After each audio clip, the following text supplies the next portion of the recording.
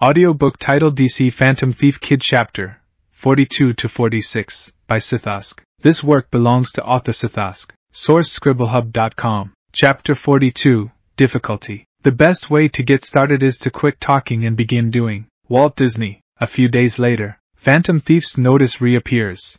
Can he continue to write his own legendary tale after successfully completing 2 perfect crimes? What's the difference between a thief and a phantom thief? Looking at the Phantom Thief's 2 crimes, the first one was where the stolen tears of an angel were successfully returned and are now displayed in the art museum. The second one was where he stole the fake-made pink fantasy, providing key evidence to expose the underground money laundering operation. This makes us wonder, is Phantom Thief really guilty? In these days, some citizens of Gotham have been influenced by Phantom Thief's actions, with some even forming their own fan clubs. There are also people who dress up like the Phantom Thief and participate in street parades, only for the GCPD to catch them. This means that a trend of admiring the Phantom Thief is silently rising in Gotham. Whether this situation is good or bad, we do not know. Why does Phantom Thief steal? According to psychological experts, there are rumors that the exhibition of the Dragon's Egg ruby necklace is organized by the infamous Oswald Cobblepot, also known as Penguin, in order to exact revenge for the Phantom Thief disrupting his money laundering business. And the pink fantasy incident is the battle between Phantom Thief and Penguin. Real or fake? Let's wait and see. Slam. GCPD Headquarters, Commissioner's Office. Jim Gordon angrily slams a few newspapers on the desk, his face dark as if it could drip water. Calm down, Jim. Why are you getting so worked up over nothing? Beside him, Harvey Bullock calmly tries to console him. Phantom Thief is just going to return whatever he stole anyway. Or the thing he stole was something worthless like a glass bead. It hasn't caused any real economic damage to anyone. I think we don't need to put so much energy into him. Just send a few new officers over to show that we're paying attention. Harvey, how can you say something like that? As soon as Jim hears Harvey's careless words, his expression becomes even more unpleasant. Do you even know what I'm worried about? The Phantom Thief has only appeared for a short time, and already people are imitating him right now. They're just imitating his clothes. But who knows if in the future someone will steal in order to further imitate Phantom Thief. As the commissioner of the Gotham City Police Department, Gordon actually has his own separate office and doesn't need to be around the frontline detectives. However, Jim himself started as a detective, and he wants Gotham City to change at least a little bit. So even after becoming commissioner, he remains in the GCPD building and always rushes to the front lines whenever there's a case. This is also something that many people don't understand.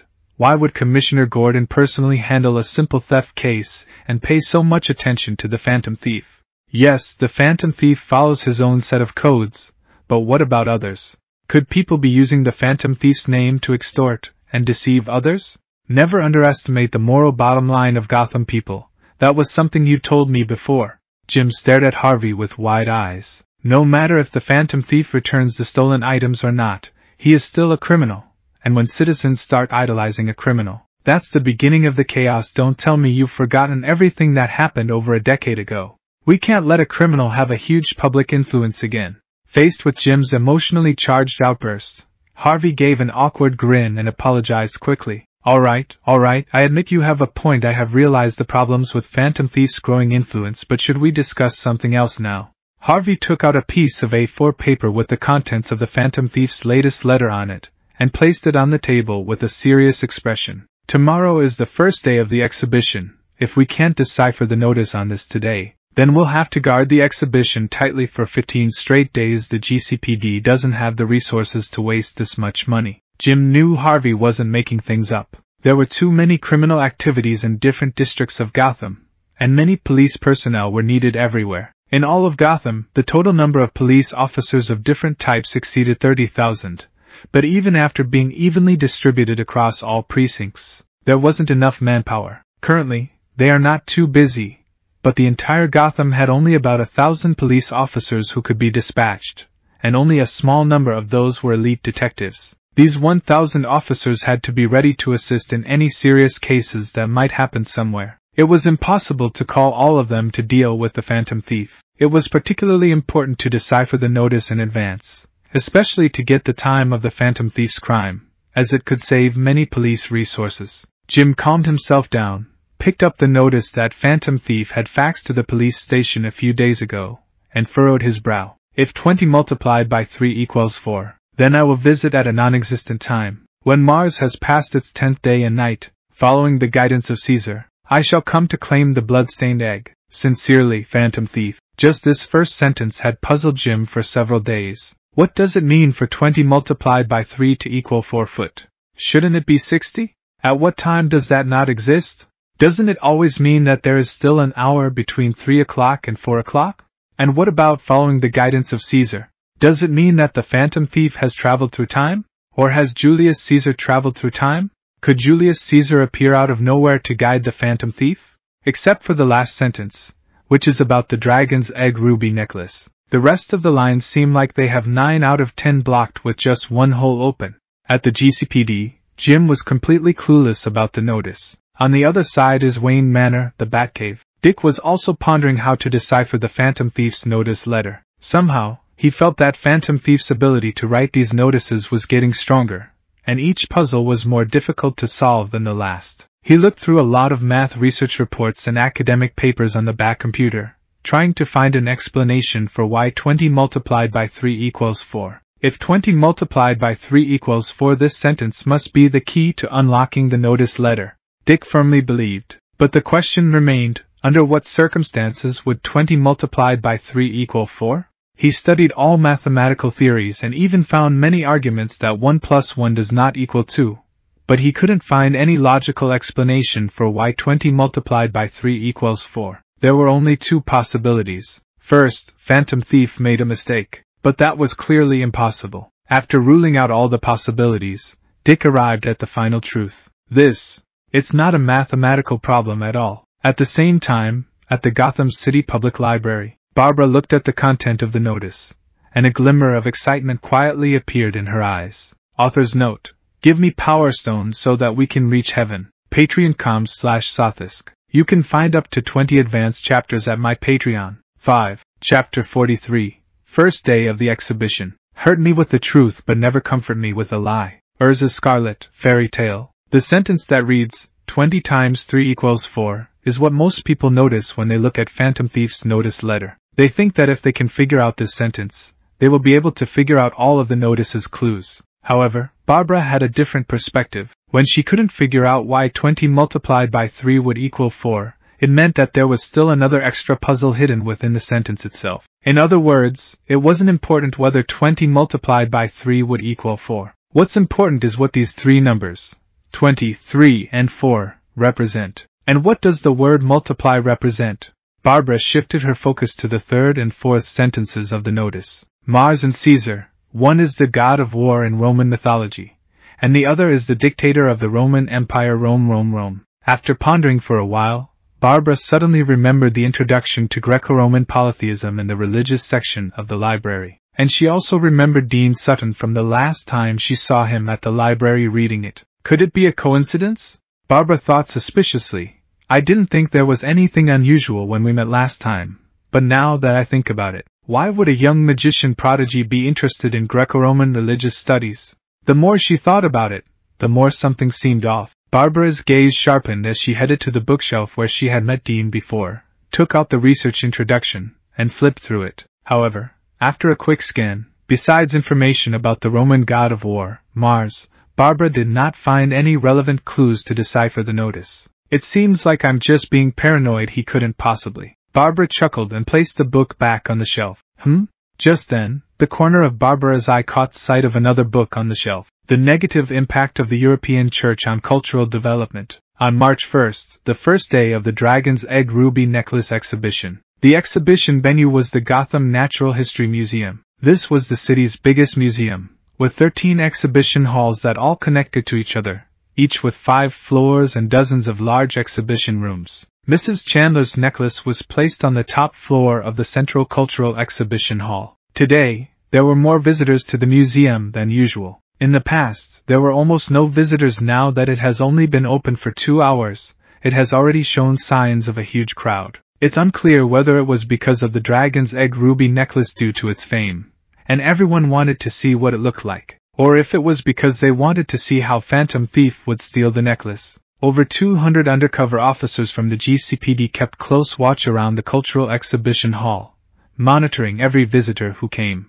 Inside the exhibition hall, nearly 100 police officers were spread out at different locations on the 5 floors. The show of control was pretty impressive, and even visitors followed the rules without even thinking about it. In addition to the Cultural Exhibition Hall, the other exhibition halls also had different numbers of officers assigned to them to act as a roaming task force for timely support, if needed. This time, the GCPD sent out more people than they ever had before, but Jim still didn't think it was safe enough. They temporarily brought in 2 police helicopters to patrol the museum. If Phantom Thief tried to surprise them with a glider, the helicopter rotor's airflow would teach him a lesson. However, this time, the police didn't use the face-squeezing method to verify if the visitors were pretending to be Phantom Thief. The exhibition would last for 15 days, and they couldn't be sure when the Phantom Thief would sneak in. If they squeezed every visitor's face for 15 days in a row, it would cause public dissatisfaction. If handled poorly, it could even lead to a fight. This is definitely not the situation Jim wants to see.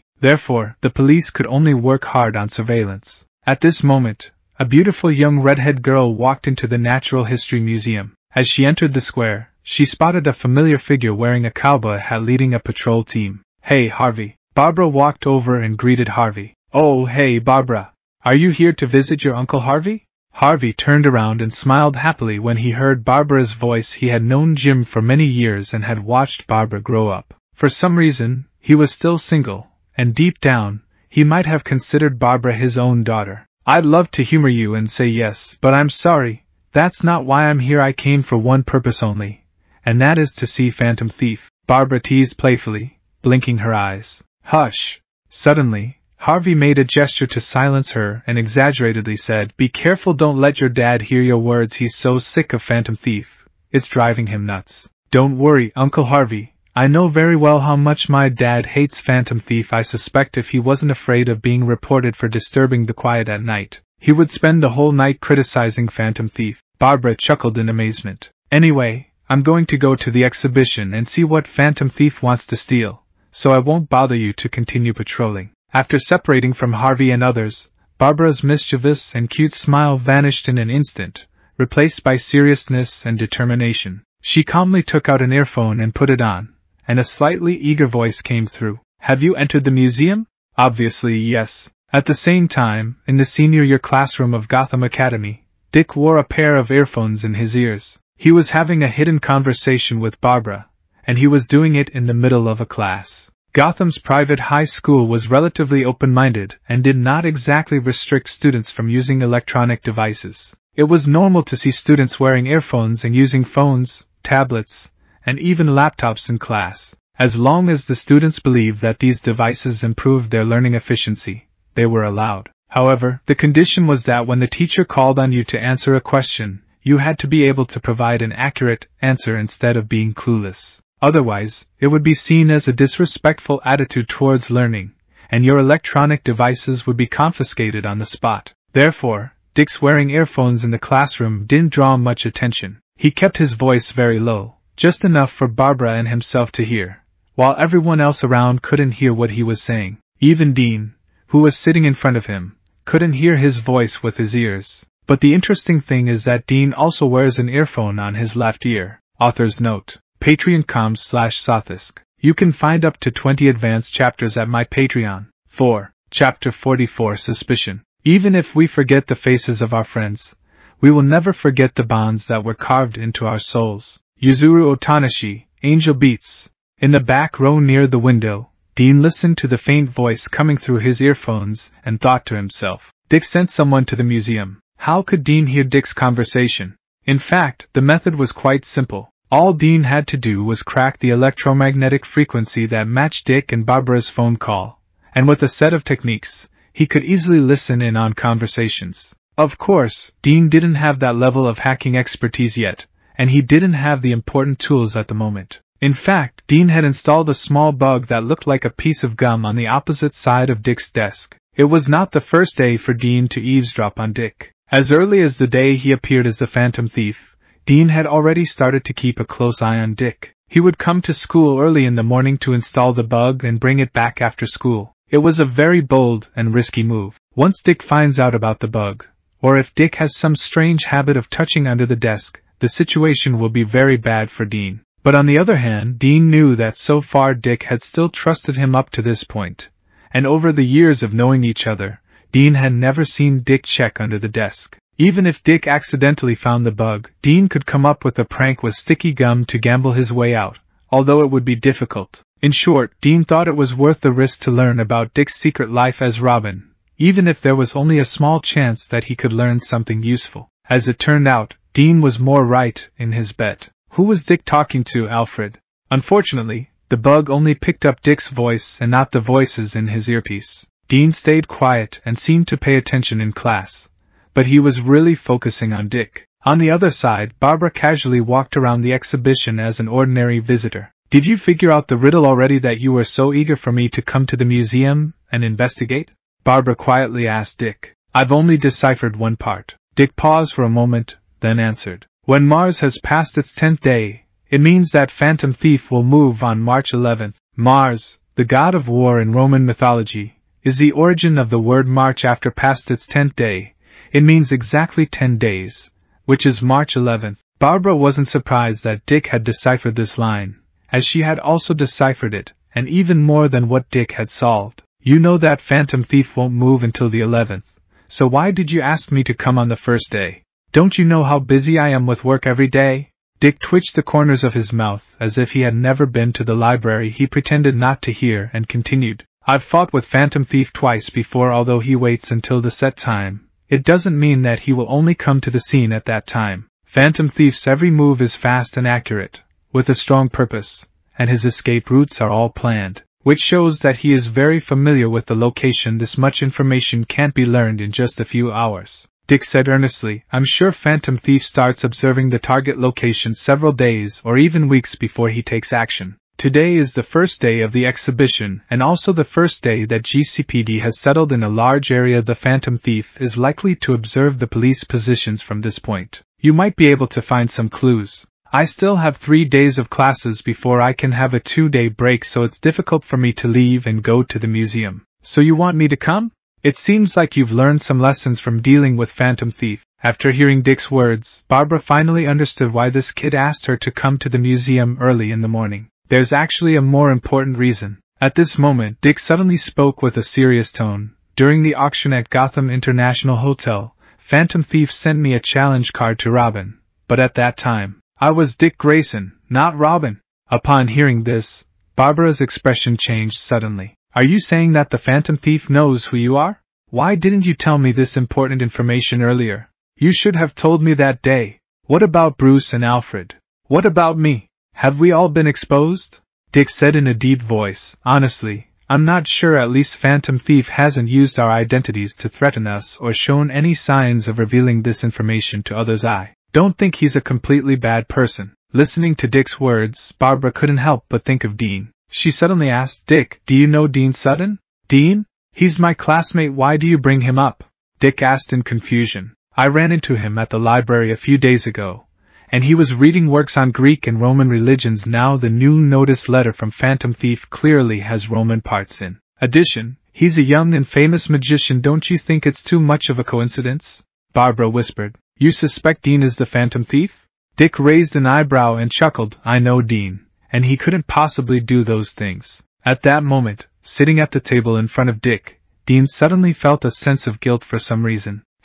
I guess it's because I've been eating too many carbs and fats lately. I need to maintain a low body fat percentage. After making a decision in his heart, Dean continued eavesdropping on Dick's conversation. I know you're friends with Dean, and honestly, I don't have a bad impression of him. I don't want to suspect him, but it's just too coincidental. Barbara suggested to Dick, we both don't want Dean to be the Phantom Thief, so I've decided to give you an important task. It's not because I suspect him, but to prove Dean's innocence. After hearing Barbara's suggestion, Dick hesitated a bit on his face, but in the end, Barbara's suspicion was reasonable. All right, I agree with your idea. Dick wasn't a hesitant person, so once he figured things out, he immediately agreed. Don't worry, we won't wrongly accuse anyone who's innocent, by the way. At this moment, Barbara asked with a playful look in her eyes, Do you want to know the real meaning behind 20 multiplied by 3 equals 4 foot? Author's note: keep supporting me, guys, and drop Power Stone. We will reveal the answer tomorrow. Enjoy. Patreon.com/Sithosq. You can find up to 20 advanced chapters at my Patreon. 6. Chapter 45. The meaning of the notice letter. What's the point of living, if all we do is hurt each other? Thorfinn, Vinland Saga. When Dick heard Barbara's words, his pupils instantly shrank. You mean to say you've already figured it out? Dick asked anxiously. Well, what do you think? If I hadn't figured it out, wouldn't it be meaningless for me to ask you? Barbara smirked and said, You must be racking your brains to solve the riddle in the notice. And you can't wait to know what it means, am I right? Stop teasing me, just tell me already, Dick urged impatiently. Seeing that he was in such a hurry, Barbara stopped teasing and became serious. Do you know Roman numerals? Roman numerals? Of course I know them, but what does that have to do with the riddle in the notice letter? Dick scowled and questioned, but even using Roman counting, 20 multiplied by 3 still doesn't equal 4. That's because the real values of 20, 3, and 4 are not what they appear to be. They may not represent specific numbers, but rather an order of numbers, Barbara explained. An order of numbers? Dick questioned. Barbara reminded him. Do you still remember the 7 basic symbols of Roman numerals? I1 V5, X10, L50, C100, D500, M1000, and so on. As Dick recalled these 7 symbols, a flash of ideas came to him. If we consider 20, 3, and 4 as an order of numbers in alphabetical letters, it means we need to convert them into the matching letters and then replace them into the Roman numerals. Wait, that doesn't make sense. Just as he was halfway through the idea, a puzzled expression appeared on Dick's face. If we solve them based on alphabetical numbers, then 3 as C would be equal to 100, and 4 as D would be equal to 500, but 20 is T, which isn't one of the basic symbols of Roman numerals. Hearing this, Barbara's eyes flashed, and she said it meaningfully. According to Roman mythology, polytheism is considered traditional and was slowly replaced by Christianity starting from the time of Constantine the Great. It became a remnant of ancient Rome. Indiana the riddle. The mention of Mars and Caesar symbolizes ancient Roman culture. It seems that Phantom Thief is showing us that we need to solve it using knowledge of ancient Rome. We need to replace the numbers with Roman numerals and the letters with the letters from the Roman period. In ancient Rome, there were no letters J, U, and W. In other words, the order of numbers for the 20th letter in the alphabet is not T but V. When we use Roman numerals, its actual value is the number 5. 20 multiplied by 3 equals 4 foot means V multiplied by C equals D, which solves 5 multiplied by 100 equals 500, a perfect match. At this point, Dick suddenly understood, and his thoughts became clear. If 20 multiplied by 3 equals 4, then I will visit at a non-existent time. When Mars passes its 10th day and night, following the guidance of Caesar, I shall come to claim the blood-stained egg. If the intention of the first sentence is Roman numerals, then the non-existent time mentioned in the second line means midnight because there is no 0 in Roman numerals.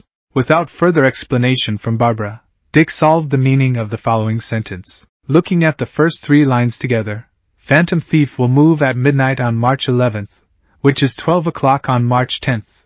At this point, Dick frowned. But what does following the guidance of Caesar mean? I haven't figured out this sentence yet. If this sentence is just meant to guide us to focus on ancient Roman-related knowledge, then it seems unnecessary because mentioning Mars would serve the same purpose. After hearing this, Dick nodded in agreement. He also felt that this sentence was not just a simple hint. But Barbara suddenly changed the subject. After coming to the Natural History Museum, I think I understand what he means. Inside the ancient Rome exhibition hall, Barbara looked at a sculpture of Julius Caesar, and her eyes flashed with a hint of understanding. The statue of Julius Caesar appeared as if he were pointing towards the enemy when he was leading the army. If Barbara remembered correctly, the direction the statue was pointing should be towards the Jungle Exhibition Hall on the east side of the museum, where the dragon egg ruby necklace is located. Are you suggesting that Caesar's guidance is just an actual guide and that Phantom Thief will carry out his plan at midnight on March 10th in the Jungle Exhibition Hall? After listening to Barbara's thoughts, Dick asked with doubt. I know it sounds a bit direct, but at least for now, it's the only explanation that makes sense. I haven't found any other guidance of Caesar here. Barbara shook her head and sighed. All right, it seems that there is no other way to solve the puzzle. In short, the time will never be wrong. After thinking for a while, they realized that this was really only one explanation. Dick nodded, agreeing with Barbara's thoughts. So far, the two of them have deciphered the entire content of Phantom Thief's notice letter. After discussing some details of the follow-up arrangements, Dick ended his call with Barbara. At that moment, Dick suddenly heard someone calling his name from ahead. "Hey, Dick! Dick! Snap out of it! Mrs. Anderson is coming to find you!"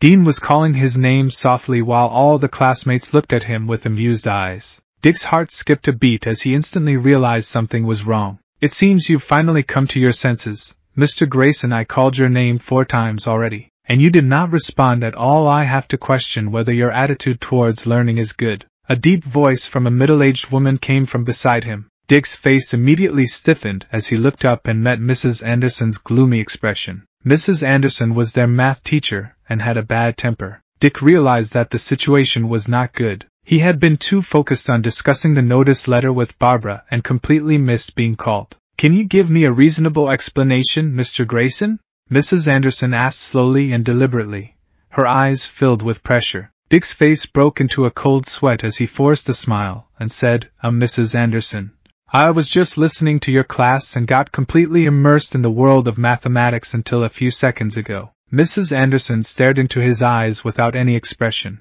"What you said can only deceive yourself, not anyone else. I think I'll have to confiscate your earphones now, and if you get distracted again, I'll have to talk seriously with Mr. Wayne about your education." After finishing speaking, Mrs. Anderson took away Dick's earphones without any further words and returned to the stage. Author's note: help me guys reach heaven and keep sending me power stones, winky face. Patreon.com/Sithosq. You can find up to 20 advanced chapters on my Patreon. 2. Chapter 46. The Riddler. Next. Humans aren't made perfectly. Everyone lies. Even so, I've been careful not to tell lies that hurt others. Light Yagami. Ha ha ha ha ha ha. As Mrs. Anderson left, Dick heard a burst of laughter around him. He knew that his classmates were laughing at him because his earphones had been taken away. Luckily, he had just finished his call with Barbara, or else it would have caused even more trouble. Of course, if the call hadn't ended, Dick wouldn't have let Mrs. Anderson take away the earphones. With Dick's reaction, he could have removed the earphones before Mrs. Anderson touched them. It's just that there is no need for that now, and it's not a big deal if the earphones are taken away. Hey, what were you listening to that got you so immersed? Dean turned around and quietly asked. Nothing special, just a few new rock songs. Dick scratched the back of his head and laughed. Really? I never knew you liked rock. Dean glanced at Dick with his usual expression and warned, be careful. Mrs. Anderson has her eyes on you. After speaking, he turned around and sat straight. No one noticed that there was a chewing gum-like object in Dean's hand. That's right. While Mrs. Anderson was taking away Dick's headphones, Dean quietly took back the bug stuck on the back of the table with lightning speed. He had almost heard the entire conversation between Dick and Barbara.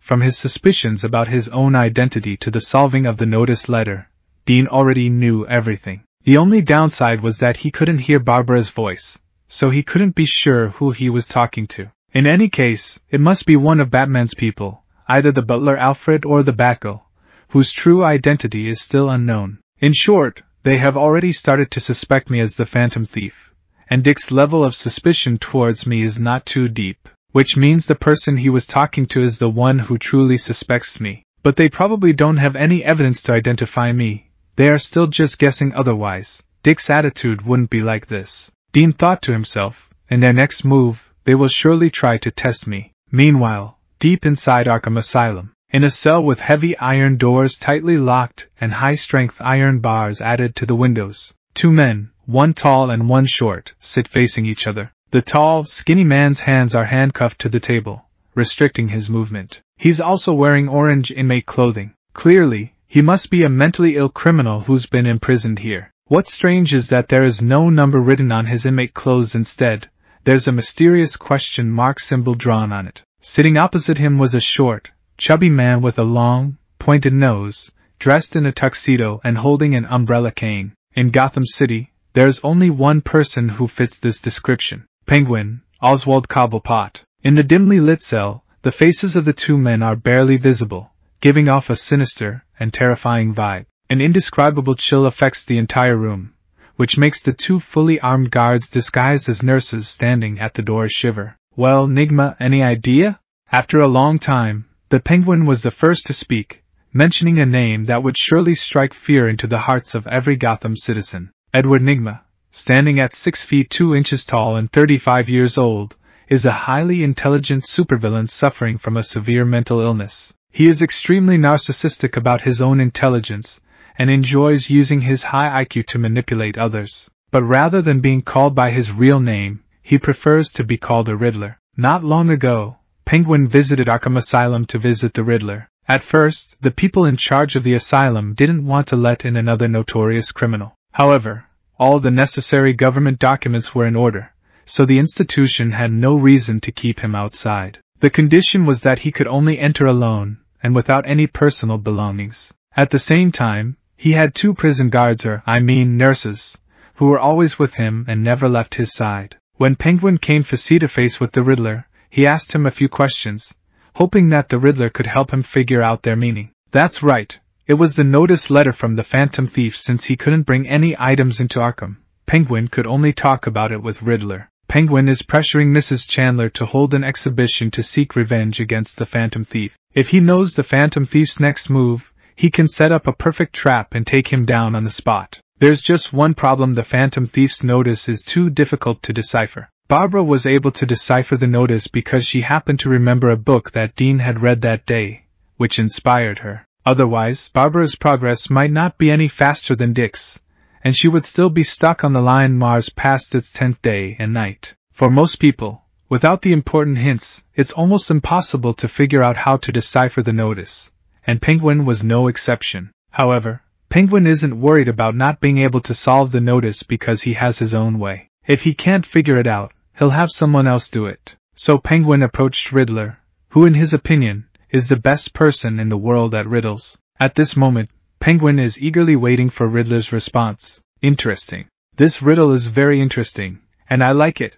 Who came up with it? Seeing Riddler close his eyes and think, a crazy joy slowly appeared on his face as if he were a child who had just received his favorite toy. Penguin didn't understand his joy, and he didn't want to understand, he just wanted to know what the notice meant. I'm glad you like the gift I brought you, old friend, so now please tell me, have you figured out this riddle? Penguin asked. Oh, hearing this, Riddler suddenly changed his face and sneered disdainfully. When I say it's interesting, I mean the design of this puzzle makes me feel fresh, not because I think it's difficult.